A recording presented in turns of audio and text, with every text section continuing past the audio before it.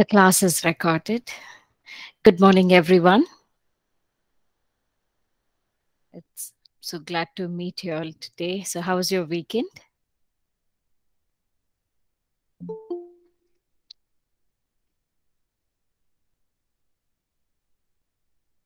How was your weekend? It's good, Pastor. Thank you. How was yours? It was good. It was a blessing. Thank you. We had Thank a good break. Yeah. you. Okay. So, as the others join in, I'll just project the notes and the presentation to the class. Hi, Sid. Hello, ma'am. Okay. I'm just presenting the notes. Mm, yeah.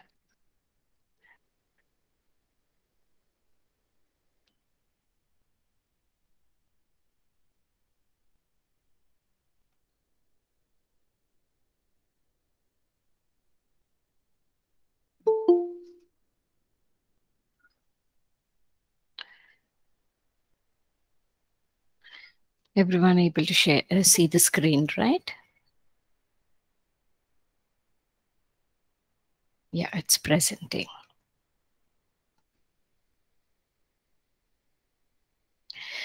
Okay, even before we can begin with our class, can I request one of us to please lead us in prayer?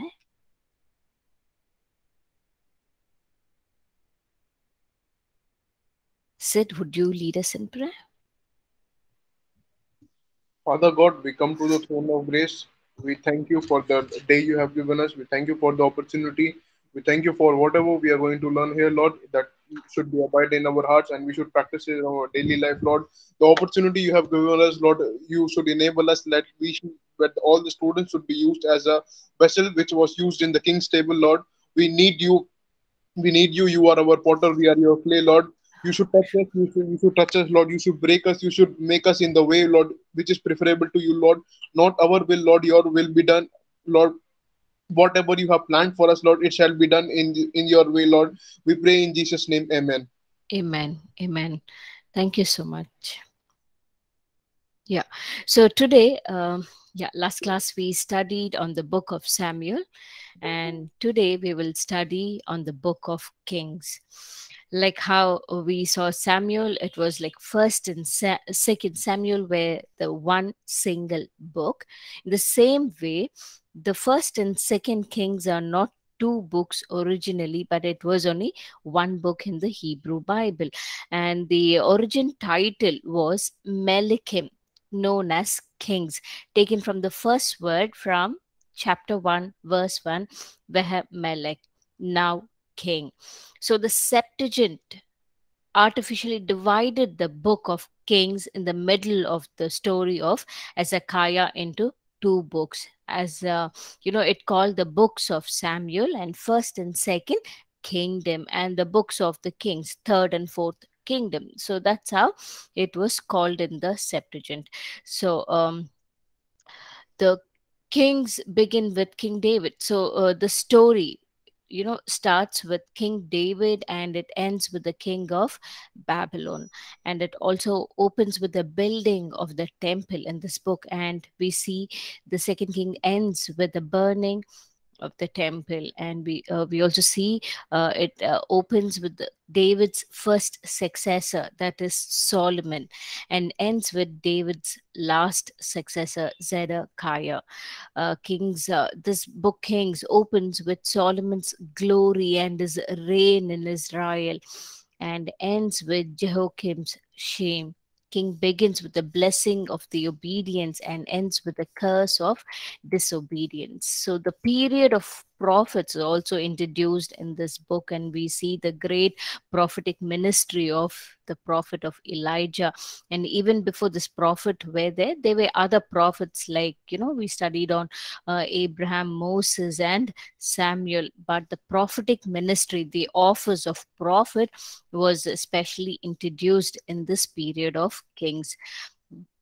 So we see first and second Kings originally were one document, and it was interprets the history. It's a report showing how Israel's spiritual decline led to the decline in its political fortune. And we also see the author is uncertain in this book. As per the Jewish tradition, the scholars say that Jeremiah would have recorded this book, and some say after Jeremiah's time added second Kings from chapter 25.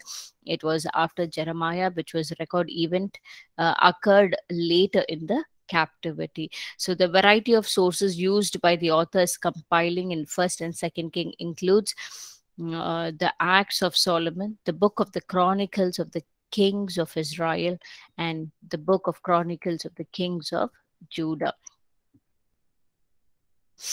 And the theme of this book, the first book of division of the kingdom, and in the Second Kings we see the disbursement of the kingdom, the complete scatter of the kingdom. And major events, we see the beginning of Solomon's reign is divided in kingdom, and the temple is built and it's been dedicated, the visit of Queen of Sheba, and then we see the decline of King Solomon. We will go in detail when we study on the life of Solomon.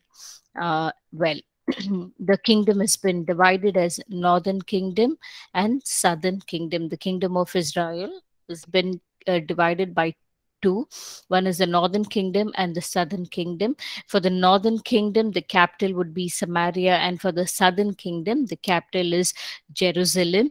And later part we will study that the northern kingdom was was captured by the Assyrians, and they took captive, and the southern kingdom was captured by the Babylonians.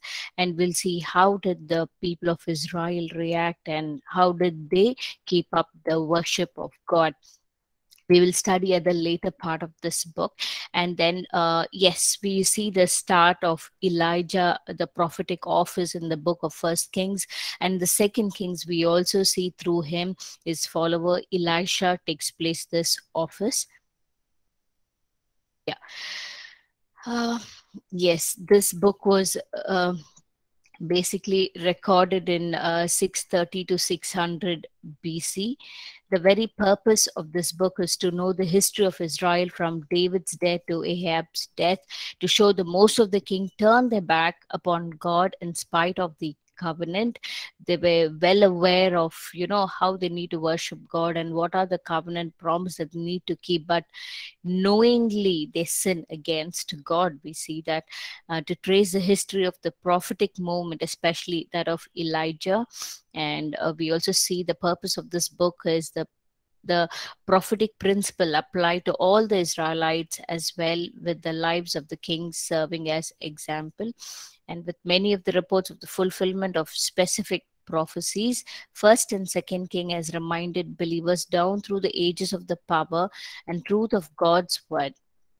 We see that the unique feature of this book is it records a great tragedy as Solomon, who was wiser than anyone else, gave himself over to the temptation of wealth and women. It records the building and the dedication of Israel's first temple, which lasted nearly 4 centuries. And we also see during Solomon's reign, Israel attended its largest size ever.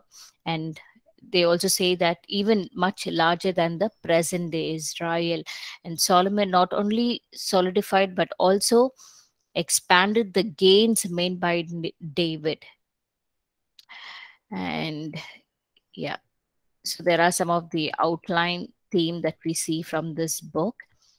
And we will as we study the life of Solomon, we will also study the shadow of Christ, comparing it with Solomon.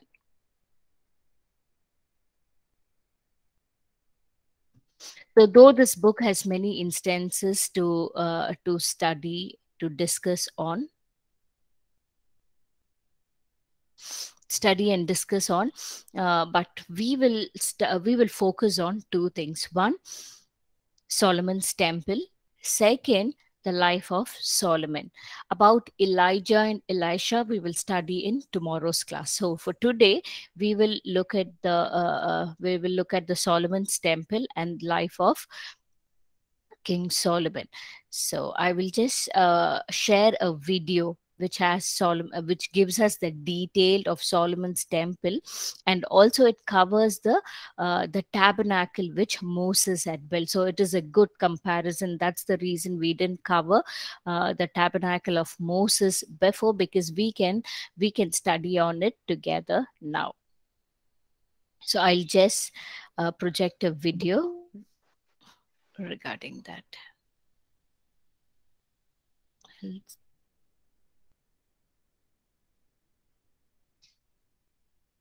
Give me a minute while I share the screen on Solomon's temple.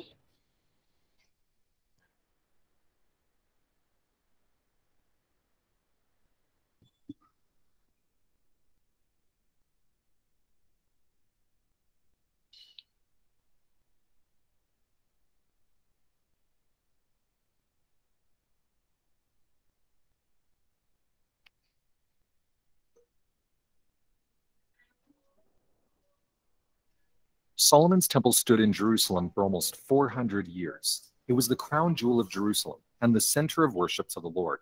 Almost half of the Old Testament writings took place during the time when Solomon's temple was still standing. Everyone can hear, right? Yes, Pastor. Yes. Okay, thank you. I'll just continue the video. Understanding the significance of its location, history, and design can greatly add to one's reverence for one of the most holy places in the world. The city of Jerusalem is located in an area of three major valleys: the Hinnom, the Central or Tyropoeon, and the Kidron Valley. The mountain range between the Central and Kidron Valley is called Mount Moriah. The peak of the mountain is a large protruding flat rock, which is now located under the dome of the rock. According to Genesis 22:2, Abraham was commanded to sacrifice Isaac in the region of Moriah, connecting the Temple Mount with this significant event. At the time of King David, the area of Jerusalem was controlled by the Jebusites, the city only occupying the southern part of the central ridge. When David captured the city in about 1000 BC, he made Jerusalem his capital. David then moved the Ark of the Covenant to Jerusalem and began preparations for building a permanent structure to replace the portable tabernacle of Moses that had been used for over 400 years. With the ancient city of Jerusalem being fairly small, David purchased the threshing floor of Araunah the Jebusite so he could expand the size of the city. Being higher than the city of David, the hilltop would make a beautiful place to build the temple of the Lord. Under the reign of David's son, King Solomon, the temple construction began.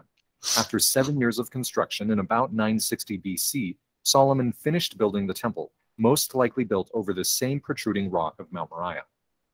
Solomon also built himself a new palace just south of the temple and expanded the walls of the city up towards the peak of Mount Moriah. The Temple of Solomon was modeled after the Tabernacle of Moses. Because of the many similarities between the tabernacle and the Garden of Eden, many scholars believe that the Garden of Eden was the prototype for the tabernacle, and thus later temples. According to Jewish tradition, Eden was located on a hill, with the tree of life and the tree of knowledge of good and evil at the center of the hill. The Bible teaches that when Adam and Eve transgressed and partook of the forbidden fruit, they were cast out towards the east. Cherubim and a flaming sword were then placed at the east entrance to prevent them from partaking of the tree of life, as they would then live forever in their sin. In order to return back into the presence of God, Israel had to symbolically retrace the steps of Adam and Eve, passing the cherubim and re-entering the garden in a westward direction. The tabernacle was set up in the same east to west progression, seeming to replicate the Garden of Eden. The tabernacle was divided into three main courts: the outer court, the holy place, and the Holy of Holies. The outer court represented the fallen world, while the inner courts represented a more sacred and holier way of life. In essence, as the priest, who represented all of Israel, progressed through the tabernacle, or temple, he left the world to enter a more holy state, and then was enabled to re-enter the presence of the Lord, passing the angels, or cherubim, who were embroidered on the veil. Solomon's temple replicated the same three-level progression, doubling the floor plan size of the tabernacle sanctuary for the temple structure. As one approached the Temple of Solomon, the first thing noticed was the brazen altar of sacrifice. The altar was 20 cubits long and wide and 10 cubits high, a cubit being the length from the elbow to the tip of the longest finger, or about 1.5 feet. On the four corners of the altar were 4 horns, horns often representing power. This is where the sacrificial animals were burned, representing the future sacrifice of the Savior Jesus Christ.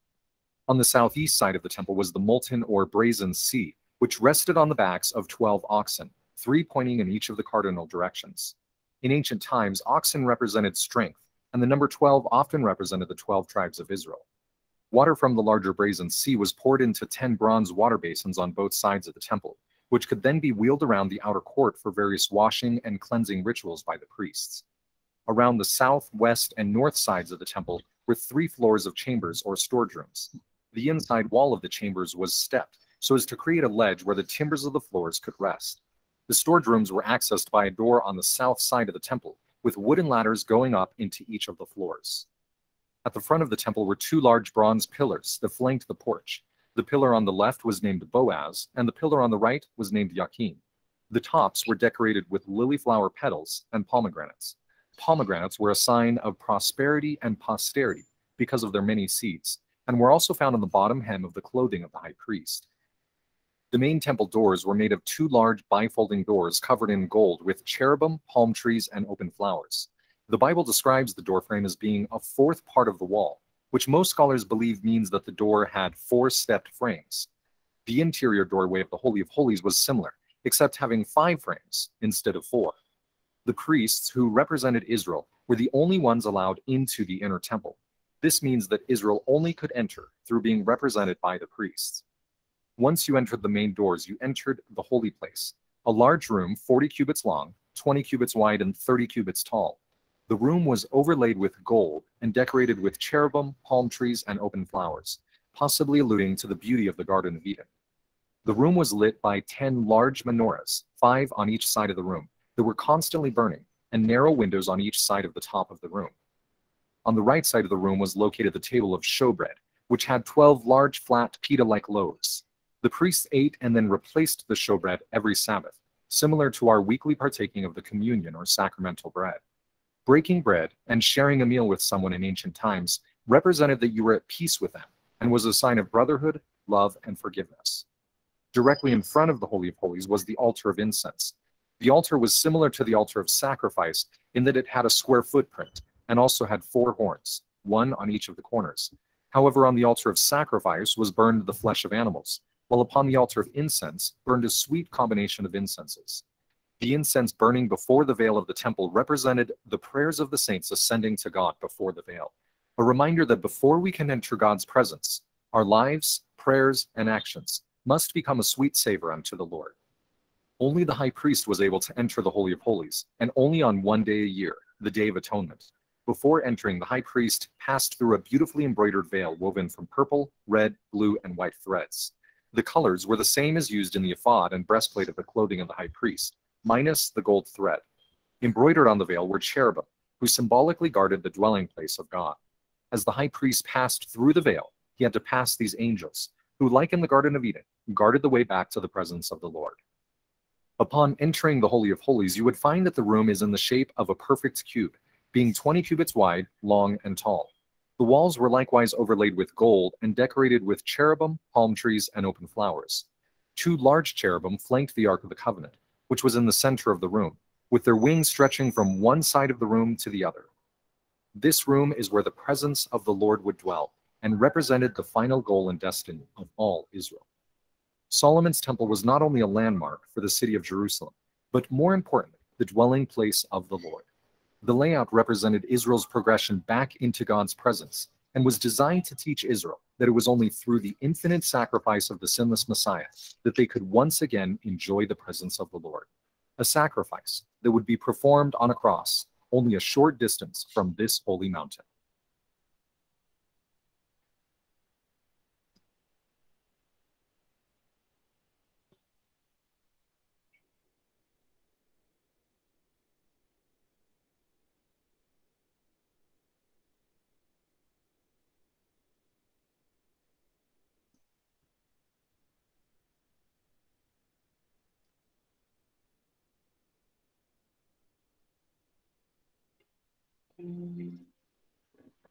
Early on Sunday,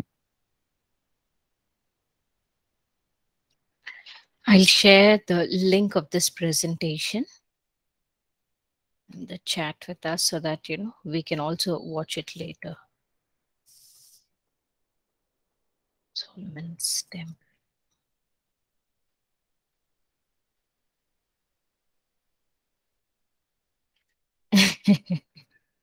Maybe the the person who designed this video would have designed it that way, Sid.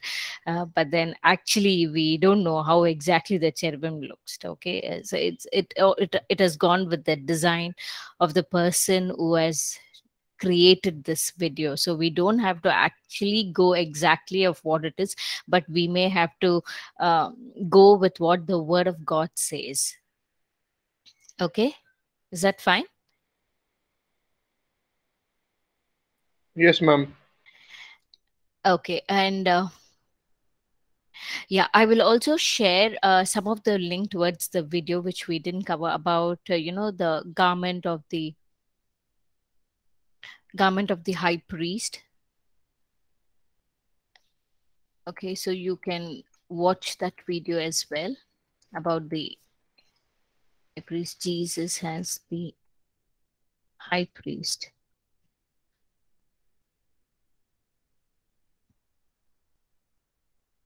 Mm-mm.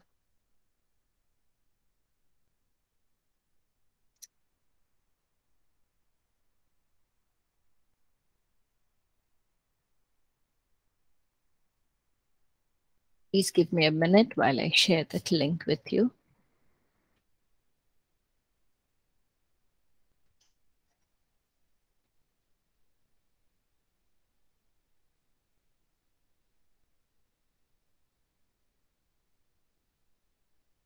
Okay, these are some of the useful videos we can study, we can learn about the significance.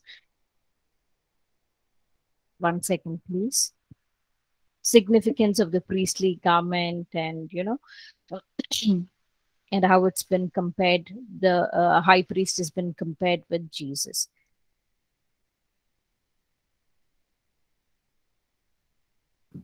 Pastor, the first link is showing unavailable actually. The Solomon's Temple one.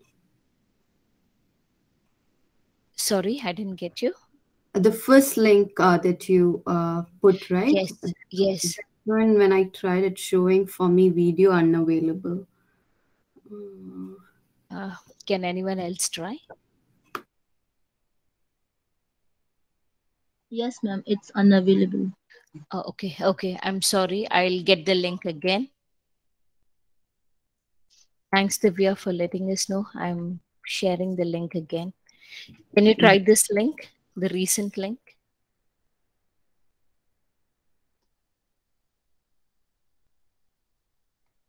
Yeah, it's available. Yes, It's thank you. available. Thank you. Yes, Thank you for thank you. sharing that.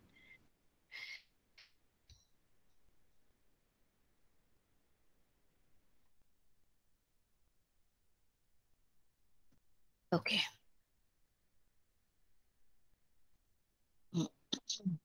Okay. We'll just study on the life of Solomon, and I will also recommend us to go through each and every chapter, so that we don't miss on any of the stories or events that happen in First and Second Kings, because we may not be able to cover everything in the class. But then I would recommend you to go through each and every chapter of this book. I'll just present the presentation. Yeah, the presentation is here. Okay, let's study on the King Solomon.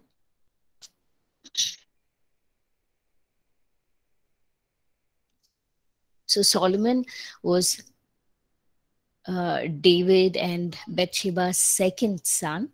It's been recorded in the book of Samuel. We saw that how Solomon was born, and Israel's third king. He reigned 40 years from 971 BC to 931 BC. The name Solomon in Hebrew, it is called as Sholomon, comes from the word shalom, which means peace, completeness, and wholeness. This is reflected in the fact that Solomon's kingdom enjoyed great peace and compassion under his reign. The Bible mentions that God loved Solomon in particular and therefore gave him a special name, Jediah, which means beloved. We see that in the book of Samuel, 2 Samuel chapter 12, verse 25. God himself telling him, he is my beloved. It was amazing to know that God wanted Solomon to always know how much his creator loved him. So much so that God even declared, in 2 Samuel chapter 7, verse 14, we see that God declaring, I will be his father and he will be my son. King Solomon, he was the wisest man who ever lived and also one of the most foolish. God gifted him with unsurpassed wisdom, but Solomon squandered by disobeying God's commandments. Some of Solomon's most famous achievements were his building project, particularly the Temple of Jerusalem, which we just saw.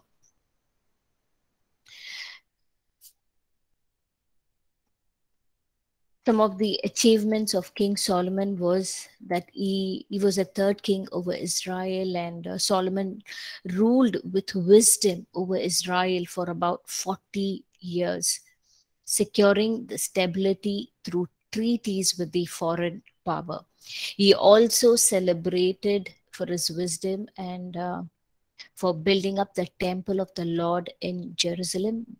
And this building was also one of the wonders in those days, considered as one of the wonders in the ancient time. Solomon wrote much of the book of Proverbs, the Song of Solomon, the book of Ecclesiastes, and two Psalms, that is chapter 72 and chapter 127. Solomon was the second son of King David and Bathsheba. His name means peace, which we just shared. His alternate name was Jediah, meaning beloved of the Lord, which was given by God. Even as a baby, Solomon was loved by God. A conspiracy by Solomon, half-brother Adonijah, tried to rob Solomon of the throne. We see that in the early chapters of First King, that to take the kingship, but Solomon had to kill Adonijah and Joab, David's general, so that there is no conflict later. Once Solomon's kingship was firmly established, God appeared to Solomon in a dream and promised him to anything he can ask, and it shall be given to him. And Solomon chose to ask understanding and discernment. So asking God to help him govern the people well and wisely.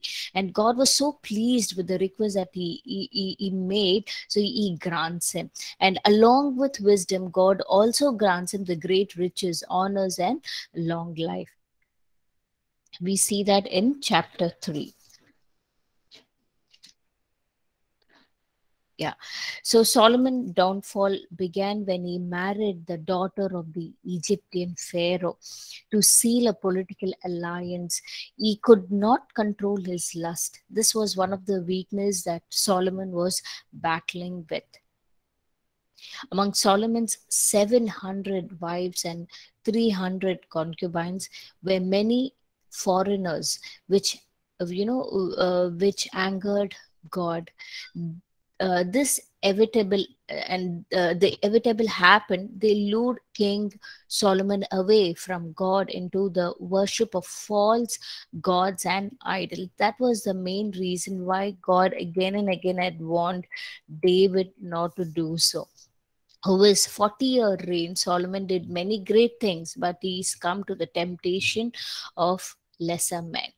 The peace a united Israel enjoyed, the massive building project he headed, and the successful commerce he developed became meaningless when Solomon stopped pursuing God. Some of the accomplishment that we see about King Solomon was set up organized state in Israel with many officials to assist him.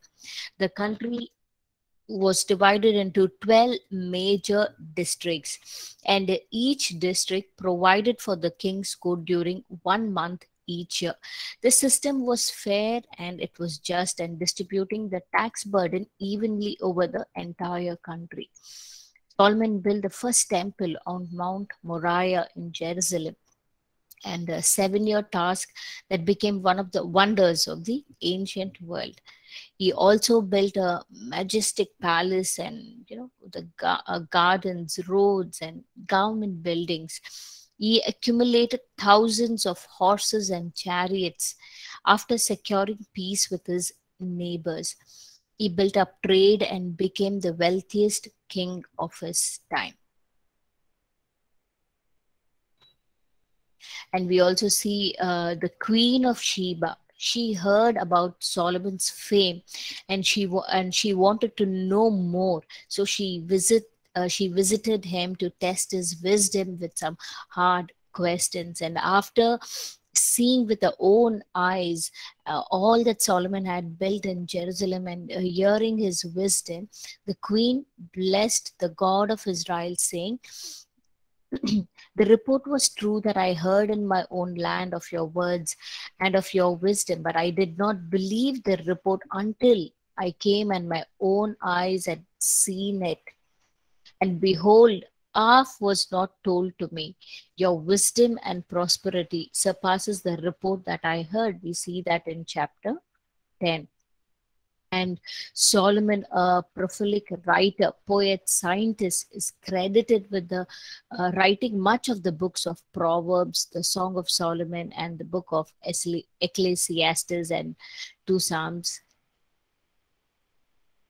And he, First King chapter 4 verse 32 tells us that he also wrote 3,000 proverbs and 105 songs. So what were Solomon's major strength?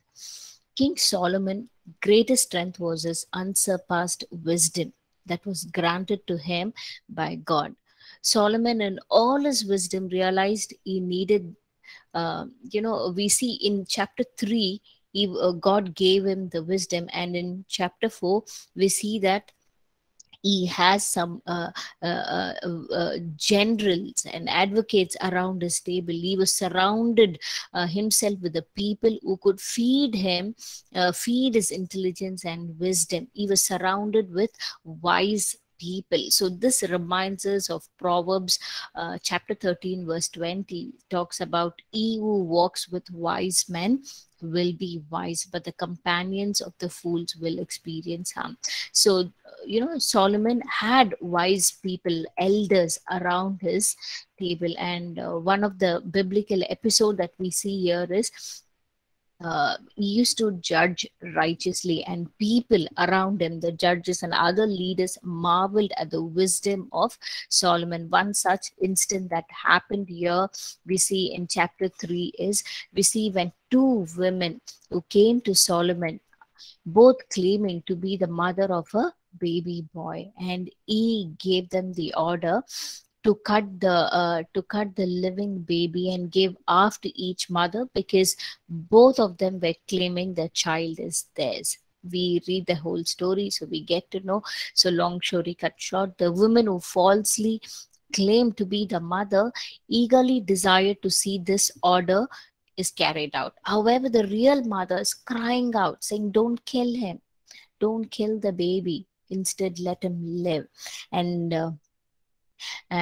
with this very cry out, we see how Solomon could make the decision of knowing who's the real mother was. And we see people who were present, they marveled at this judgment and feared him as they saw the wisdom of God was upon him to administer the justice. And King Solomon's skills was also skilled in the architecture and management, turned Israel into the showplace of the Middle East. As a diplomat, he made treaties and alliances that brought peace to his kingdom. So one of the things that we need to remember was not that he brought peace, but God intended to have peace in Solomon's rule, because it was also promised much before to David. And the weakness of Solomon, to satisfy his curious mind, Solomon turned to worldly pleasures instead of the pursuit of God. Though these pleasures were there even with David, but for David, God was his priority. But in case of his son Solomon, he never pursued God much later. He collected all sorts of treasures and surrounded himself with luxury, which led him to break the rules of God.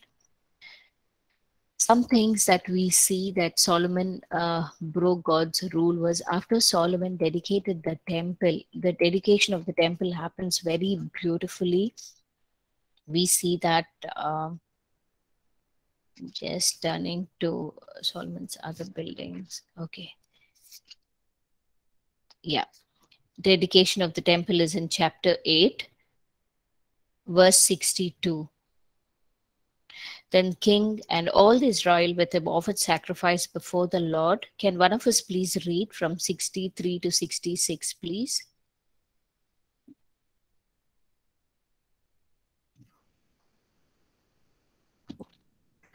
Solomon Solomon dedicates the temple. Then the king and all Israel with him offered sacrifices before the Lord. And Solomon offered a sacrifice of peace offerings, which he offered to the Lord 22,000 bulls and 120,000 sheep. So the king and all the children of Israel dedicated the house of the Lord. On the same day, the king consecrated the middle of the court that was in front of the house of the Lord. For there he offered burnt offerings, grain offerings, and the fat of the peace offerings, because the bronze altar that was before the Lord was too small to receive the burnt offerings, the grain offerings, and the fat of the peace offerings. At that time, Solomon held a feast, and all Israel with him, a great assembly, from the entrance of Hamath to the brook of Egypt, before the Lord our God. 7 days and 7 more days, 14 days. On the 8th day, he sent the people away, and they blessed the king and went to their tents, joyful and glad of heart for all the good that the Lord had done for his servant David and for Israel his people. Amen. Can you also please read from 54 to 61, same chapter 8, 54 to 61, please? Shall I read? Yes, Divya. Yeah. And so it was, when Solomon had finished praying all this prayer and supplication to the Lord, that he arose from before the altar of the Lord, from kneeling on his knees with his hands spread up to heaven. Then he stood and blessed all the assembly of Israel with a loud voice, saying, Blessed be the Lord, who has given rest to his people Israel, according to all that he promised. There has not failed one word of all his good promise, which he promised through his servant Moses. May the Lord our God be with us, as he was with our fathers. May he not leave us nor forsake us, that he may incline our hearts to himself, to walk in all his ways, and to keep his commandments and his statutes and his judgments, which he commanded our fathers. And may these words of mine, with which I have made supplication before the Lord, be near the Lord our God day and night, that he may maintain the cause of his servant and the cause of his people Israel, as each day may require, that all the peoples of the earth may know that the Lord is God, there is no other. Let your heart therefore be loyal to the Lord our God, to walk in his statutes and keep his commandments as at this day. Amen. Thank you. And in chapter 9, verse 3, we see that, the Lord said to him, I have heard your prayer and your supplication that you have made before me. I have consecrated this house which you have built to put my name there forever, and my eyes and my heart will be there perpetually. Now, if you walk before me, verse 4, as your father David walked in integrity of heart and in uprightness to do according to all that I have commanded you, and if you keep my statutes and my judgment, then I will establish the throne of your kingdom over Israel forever, as I promised David your father, saying, you shall not fail to have a man on the throne of Israel. But if you or your sons at all turn from following me and do not keep my commandments and my statutes, which I have set before you, but go and serve other gods and worship them, then I will cut off Israel from the land which I have given them. And this house which I have consecrated for my name, I will cast out of my sight. Israel will be a proverb and a byword among all people.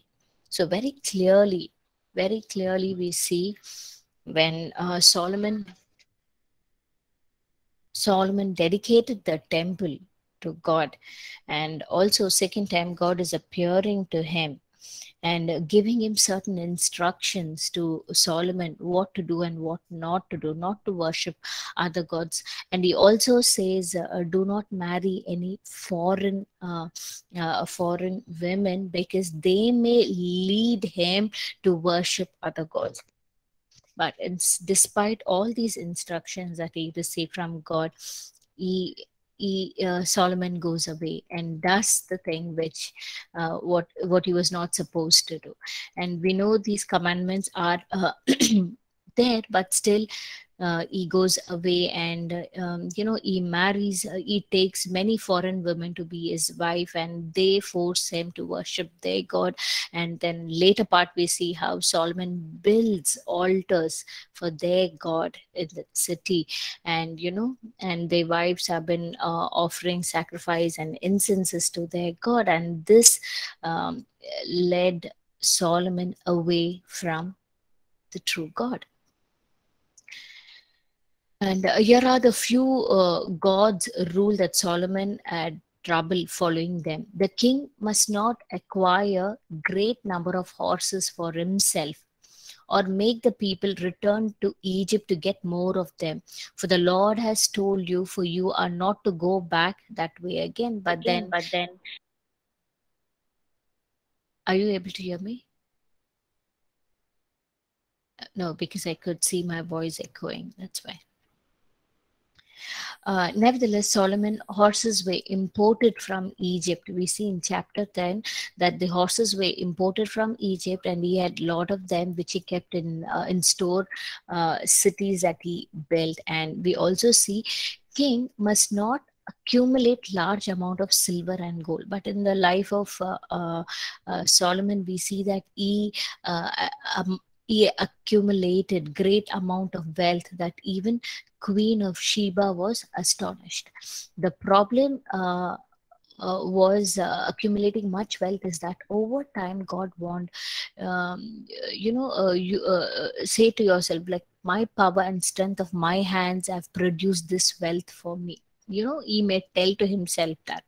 So but but remember the Lord our God, for it is he who gives us the ability to produce wealth. In the book of Deuteronomy 8 we see that God telling us it is God who gives us the wealth, and not it is our own wisdom that we accumulate, but it is God who teaches us to make wealth. We need to give all the glory to God and not take it to ourselves. And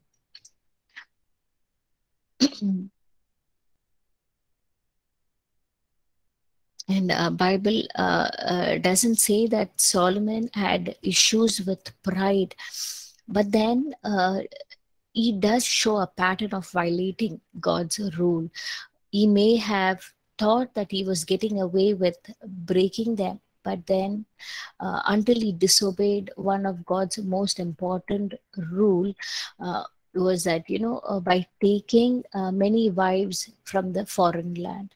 With all his wisdom and wealth, Solomon had one dangerous and very common weakness, was women. And in this case, because he took many foreign women, he landed up worshipping the other gods. And he also married a Egyptian daughter, from where his downhill started, because that very act displeased God. And which led Solomon to build many altars to other gods, and put incense and encourage his foreign wives. He didn't encourage, but then they actually had influenced him to build their altar, to burn incense and offer sacrifice to their God. And this displeased God. This is completely, it completely made God to be angry on David. But then, and that's the reason where his kingdom was torn. We also see in the later part how God prophesies through Abijah, the prophet Abijah.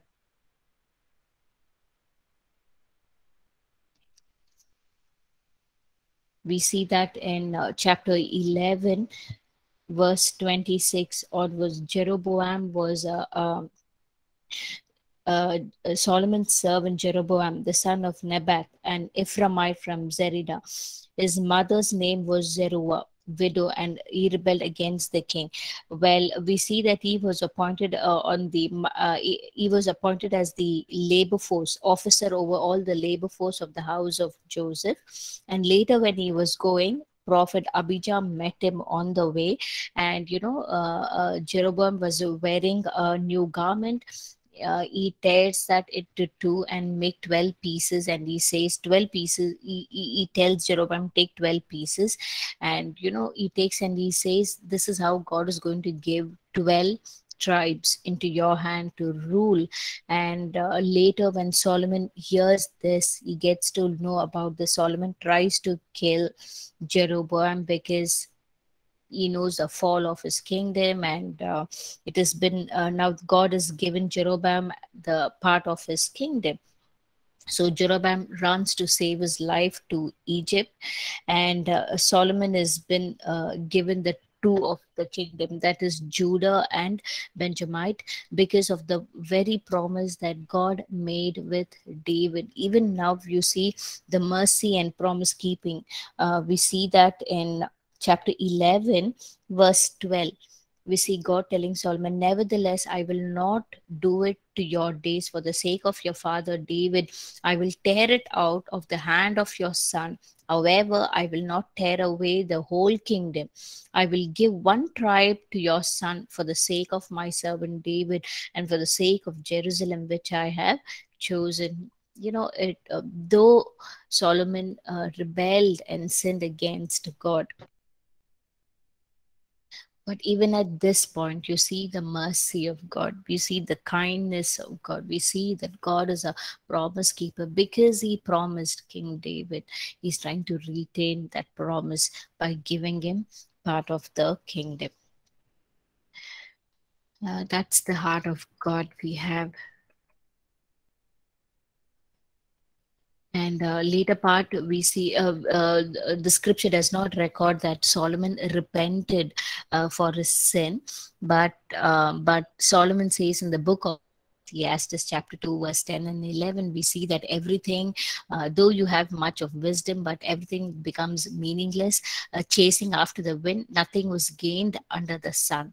Though he had so much of wealth, he considered everything as vanity, meaningless. So that very end of this book, he leaves us with the same exhortation that God has been saying to Solomon and all people throughout the scripture, saying, fear God and keep his commandments, for this is the duty of all mankind. For God will bring every deed, every action of the mankind into judgment, including every hidden things, whether it is good or evil. May we not only understand the wisdom, but also pray to develop the self-discipline and wisdom, or in that prosperity. When we are prospered, we need to live a life with humility. We would like to compare Solomon with Jesus. We see that someone greater than Solomon is here. That is Jesus. For he was the righteous descendant of David, who's while Solomon name means peace, and Jesus was the Prince of Peace. God said to Solomon that I will be his father and he will be my son. But Solomon did not uphold that standard of being a true son of God of Israel. For Solomon loved other gods. But nearly 1,000 years later, we see God sent his only begotten son, Jesus, okay, who was with God from the beginning. And he truly followed God. He did everything on earth that pleases God. In fact, he also mentions that I do everything what my father do. And God also named Solomon beloved of God. Jediha means beloved of God. And we see in scripture in two instances God telling Jesus the beloved. He is the most, this is my son in whom I am well pleased. Listen to him. God the Father telling us about Jesus. And we also see in the book of Matthew, chapter 12, verse 42, we see it's been recorded that Jesus is saying, the Queen of South will arise at the judgment with this generation and condemn it, for she came from the ends of the earth to listen to Solomon's wisdom. And now something greater than Solomon is here. That is Jesus himself, who is the source of all wisdom. Jesus is the perfect Son of God, who offered us the perfect wisdom and no earthly king can ever give. So, with this, what is the life lesson that we can learn from the life of King Solomon?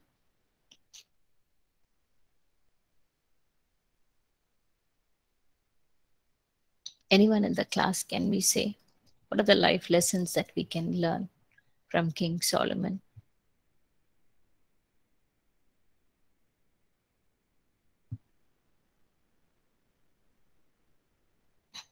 What do you think were the reasons for the downfall of these two nations?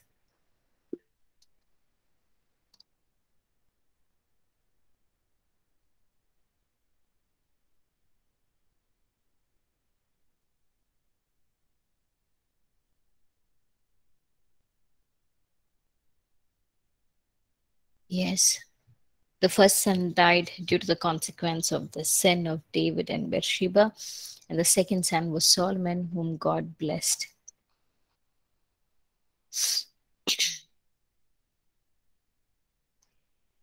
Anyone else? What are the life lessons that we can learn from the life of Solomon?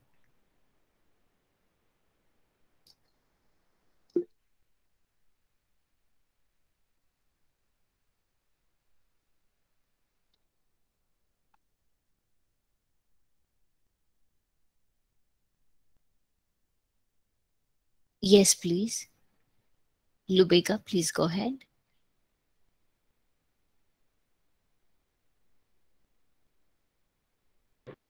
I think Solomon put the needs of society first before his own. We look at the way he asked for wisdom, and he would have asked for other things like riches, like whatever, much as God gave it to him.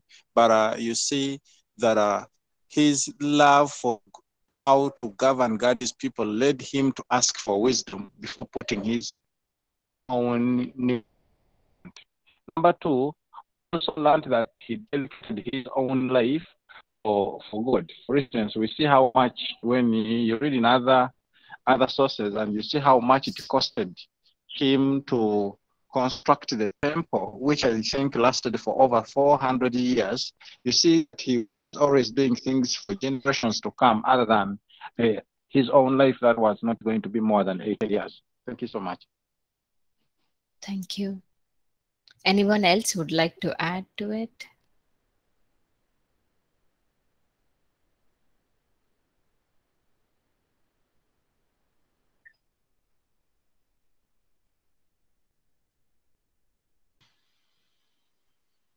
Yes. Ma'am, can I say? Yes, Sid, please go ahead. Ma'am, I want to add, like in Solomon's life, the major reason of his downfall was, even though he was doing the idol worship, he was doing all these malpractices, which was against the law of the Lord. Lord was still God was still trying to talk to him, or God was to still try to counsel him and talk to him through prophets. God also in the Bible, it is also written in Old Testament, like God, a kind of he appeared in front of the Solomon, but still he was not giving ear to what God wanted to say. If he would have given ear to the God's word, or he have listened to the prophets, this thing would not have happened. Yes. And the second thing, like in the Bible itself, it is written that Solomon was having wisdom like no one has that kind of wisdom, the excesses of wisdom. In Indian tradition, our elder says whatever is in excessive, it is dangerous for ourselves only. He was having excessive of money, he was having excesses of wealth and power. That thing also, I think, like it was a reason for his downfall. Yes. Yes. Thank you. Thank you, Sid. You made a point. Right. So we see is material possession and and uh, and his fame, the material, what the material position what he had, and the culture that he lived in, and also marrying foreign women led him to sin, led him away from God. And his priority, he didn't seek for the first love for God like how his father did. Like David said, it is better for me to be in the courts of the Lord than to be 1,000 days elsewhere. That was not the priority. God is looking at a heart. Where is a heart? Is the love, the first love to God was not there. So when Christians marry an unbeliever, we can also expect some of this kind of trouble in our life when it especially comes to God. And God wanted us to give the first love to Him, and we should not let nothing come before Him.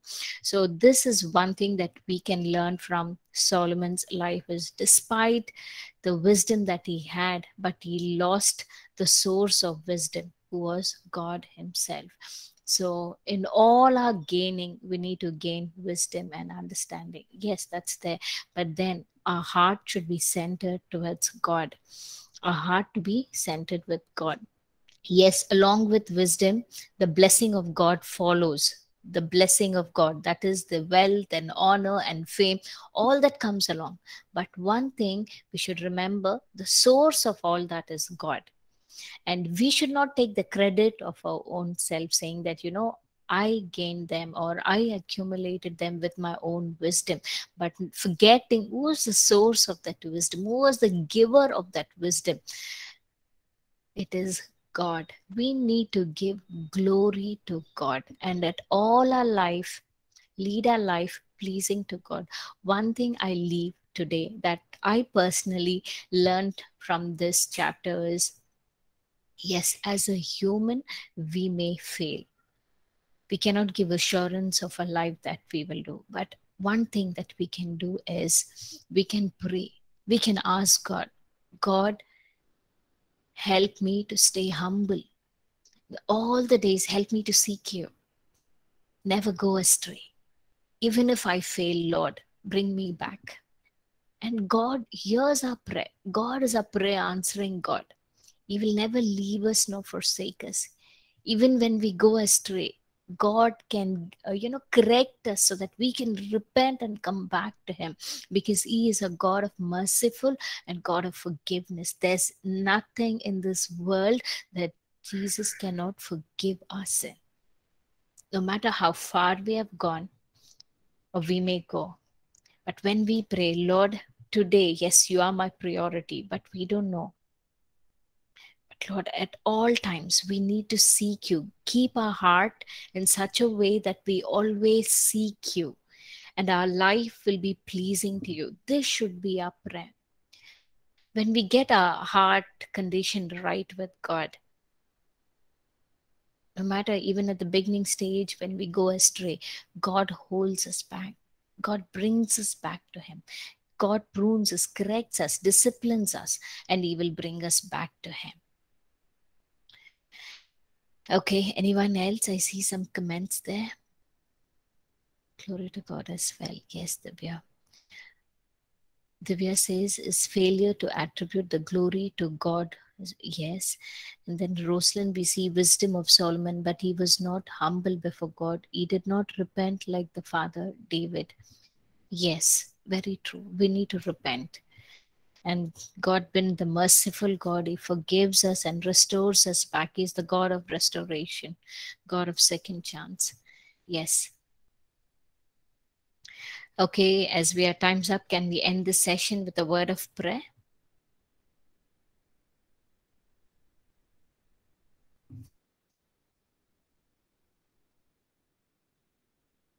Anyone in the class?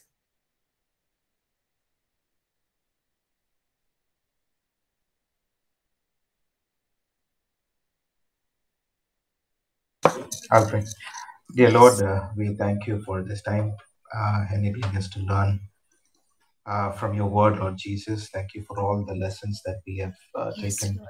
today, Lord Jesus. We pray, God, that we will be able to apply this in our lives and help us to honor you above all the blessings that you are giving us. Lord, help us to keep you as a priority over everything that we receive from you, Lord Jesus. Help us to have that intimate relationship with you all the Yes, days of our lives, oh God. We thank you for Pastor Diana. We thank you for all of us who were able to listen to your word, Lord Jesus. We bless each one of us. We thank you, Lord, in Jesus' most precious name we pray. Amen. Amen. Thank you so much. God bless. See you all tomorrow. God bless. Thank you.